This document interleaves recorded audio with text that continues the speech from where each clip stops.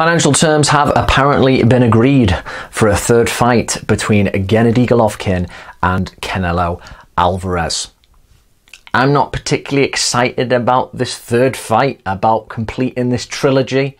I feel we've just got to get it out of our system. Hopefully sooner rather than later. Now, Canelo is also scheduled to be fighting Billy Joe Saunders in June.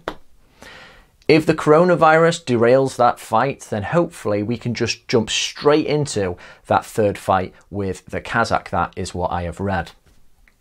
Now, generally, I love trilogies in boxing. They're one of the savoury delights, one of the great things about the sport's history. There's just so many names associated with trilogies.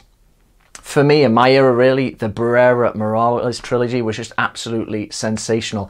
That first fight was as good as anything as I've ever seen. Probably the best 12-round fight I've ever seen. But the trilogy really told a story. And that's what I love about trilogies. You had the ferocious first one.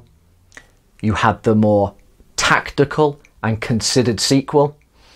And then you had the decider, which was a great blend of fire and ice, tactics and passion.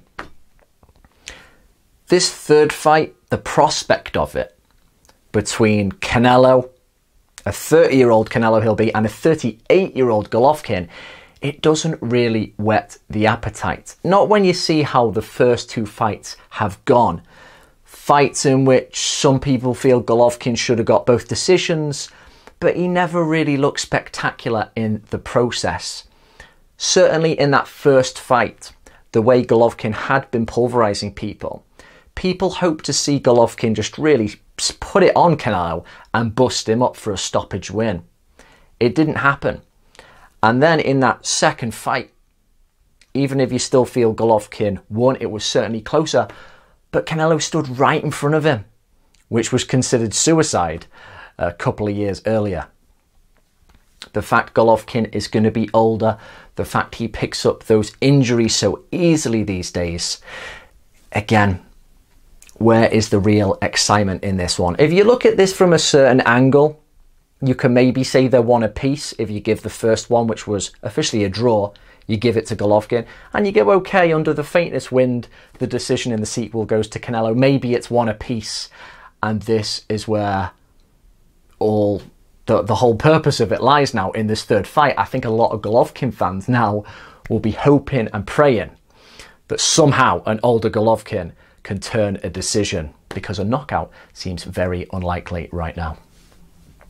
Again, I go back to what I said previously. It feels like we just need to get this out of our system. And some people, with Golovkin's age, with the fact that he's going to be a deserved underdog in this third fight if it goes ahead, some people will be looking at it as like a retirement package for him, because he is going to get paid handsomely. But the earlier he has this one, the better for him, and I feel his failing physical powers. If we look at what is considered probably the greatest ever rubber match, the third fight between Muhammad Ali and Joe Frazier, Thomas Hauser, who wrote a famous biography on Muhammad Ali in 1990, I think The Life and Times, he spoke eloquently about the thriller in Manila, about how it was a fight between two diminished forces. But because the downward trajectories perfectly interwove, you still had that great raw chemistry, even though there wasn't quite the splendour and the skill of the first fight. For me, I've never really felt that Canelo and Golovkin had that great chemistry to begin with.